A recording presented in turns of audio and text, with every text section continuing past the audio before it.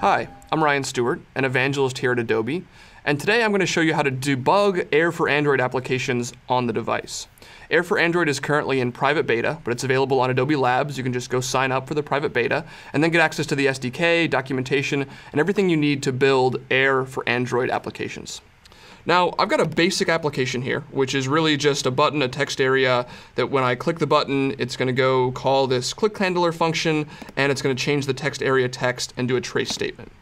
If you're using Flash Professional CS5, you can do a debugging on the device. You can use the visual debugger in Flash Professional. But if you're using Flash Builder, you have to use the command line for right now to debug these AIR for Android applications. And you can debug this application typically, so if I just debug it using the debug button, it'll open it up in the AIR application, ADL, and I can see the trace statement, I can set breakpoints and all that kind of thing. But I can't do that on the device from Flash Builder. I have to break in and do things a little bit differently to actually debug on the device directly. Now the first thing that I have to do is go into the manifest file, so the app XML file. And if you've built AIR applications before, you should be very familiar with the app XML file. But you'll notice if you scroll down to the bottom that we've added some Android-specific things. So I need to make sure that I have access to the internet to do this. And so you'll see an Android tag with manifest additions and then some specific Android XML data. So I've already got this sort of cleaned up, and I will uncomment it. The debugger for Android does something kind of cool. It's baked into the runtime. So when I create a debug version, it'll put it on the device, and then the device will connect wirelessly to my computer so that I can control the debugging, I can set breakpoints, I can see trace statements on my machine. The caveat here is you have to be on the same wireless network. So you have to be able, the device has to be on the same wireless network as the computer, so you have to enable your Wi-Fi on the device and make sure it's connected to the same network that my computer is connected to.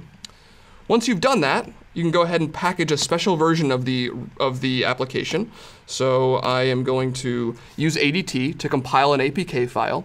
But instead of normal commands where I would just compile a release.apk file, in this case I want to make sure that I'm compiling a debug APK file.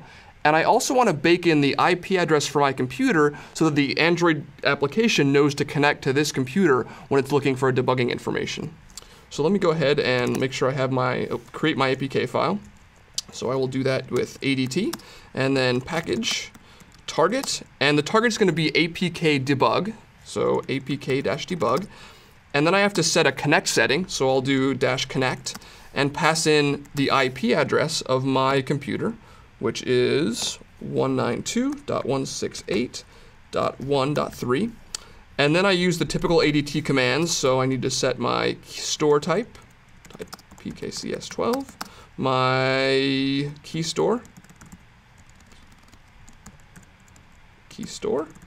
to the certificate path. There we go. And then just pass in the output to the APK file. So we'll do debugging for Android.apk, and then pass in the manifest file and the Swift file that we want to package up. All right. Then we run that.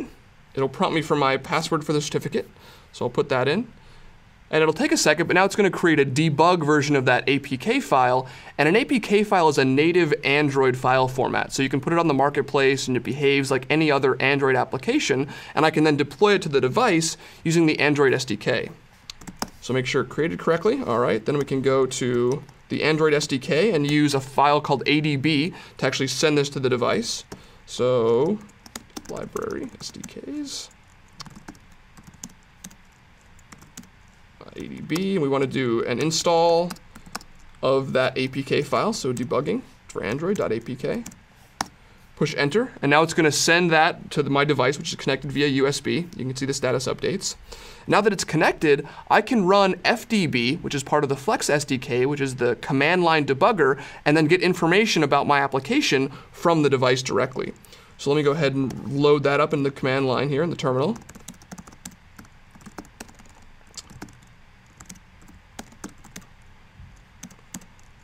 And I've got that as part of the Flex 4.1 SDK. And then FDB. So you need to have sudo access to do FDB, or you can give it exchange permissions, but I'll do sudo that one. So now the command line debugger is running, so I just need to do R, which is going to wait for it for a player to connect to it. And since we've already baked in or hard-coded that IP address, I just have to go to the device and then run my application, and it will automatically connect to the debugger. So there's the debugger. So I'll open that, and it's going to prompt me for an IP address. Let me make sure. Type in 1.3. Oh, and there we go. So now we put the IP address in. You can see on my machine, FDB is now waiting for it. So I can just type continue. I'm not going to set any breakpoints. We're just going to look at the trace statement, but I can set continue.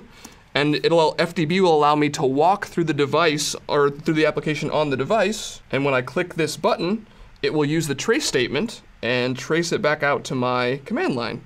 So there's the trace statement on the command line. So there's a bunch of information about using FDB on the live docs on the Flex SDK documentation. So if you want to get more involved and set breakpoints and use this to its full extent, you can go find that information. But now you at least have an idea of how to use the FDB command line debugger with AIR for Android to make sure that you're getting information from the device on your machine.